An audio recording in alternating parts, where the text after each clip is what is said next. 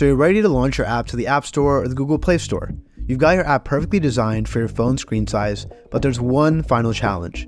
You still need to create all required screenshots to submit to the App Store.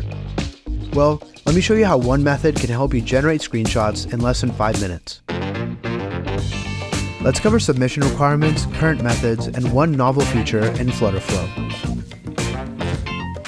Alright, let's start off with the Apple App Store. Once you've created a new app on the App Store Connect dashboard, you can see the requirements.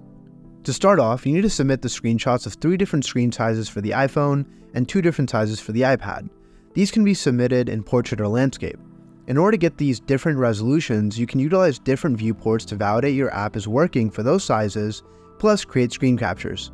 For example, for the 6.5 inch, you can set up your screen capture with any of the listed devices, such as iPhone 11 Pro Max, iPhone 11, iPhone 11 XS, and so on. And the same way, you can do the same for the iPhone 8 Plus to fulfill your 5.5 inch requirement. You must also do the same for the iPad Pro for the 6th and 2nd generation. A few more specifications to note here. The file type must be JPEG or PNG with high quality compression. You can submit up to 10 screenshots. And if your app supports multiple languages, you'll need screenshots for each language your app supports. As you can see, this is a very tedious task to take on.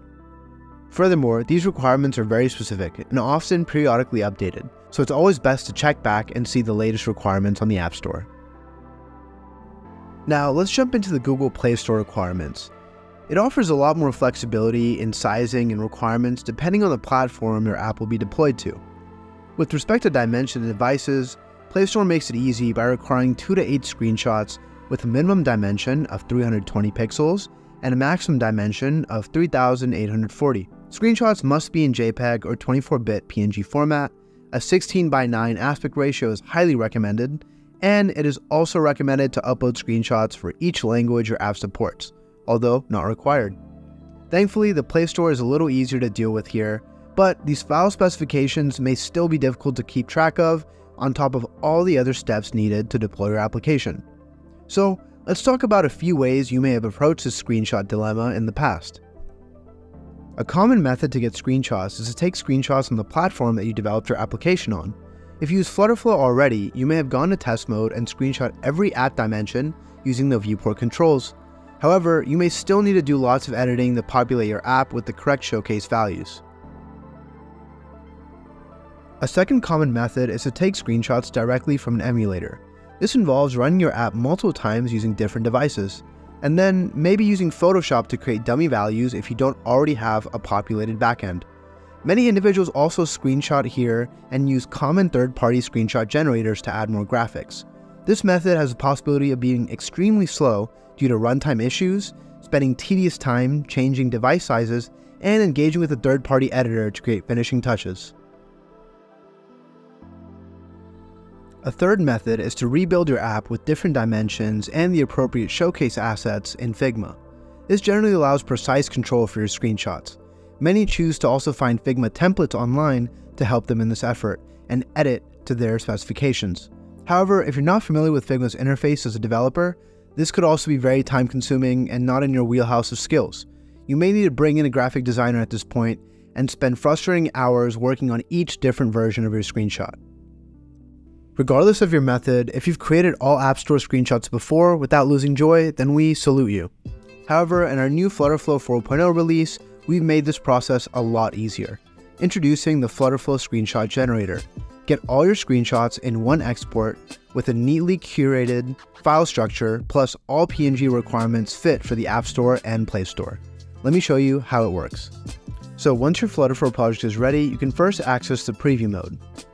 Next, activate screenshot mode by clicking the dedicated button. If your page contains variables, you now have the ability to click on them and edit them directly. Whenever you click on a variable, a pop-up will appear and allow you to input text for that specific screenshot. I'm going to go ahead and change the username here and continue populating my screenshot.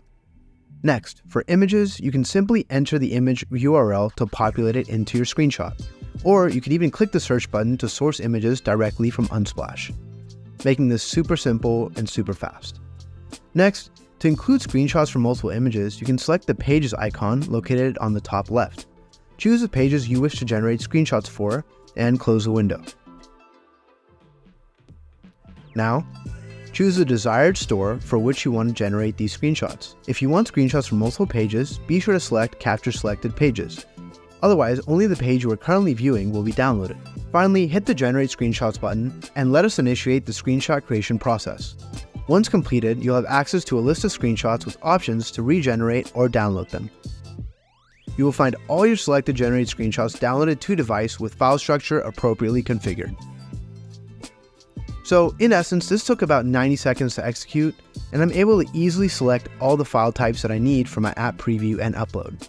If you're ready to give this a shot, start by creating a project on FlutterFlow. Or if you're a developer, you can also use our pub package to get started. Happy building!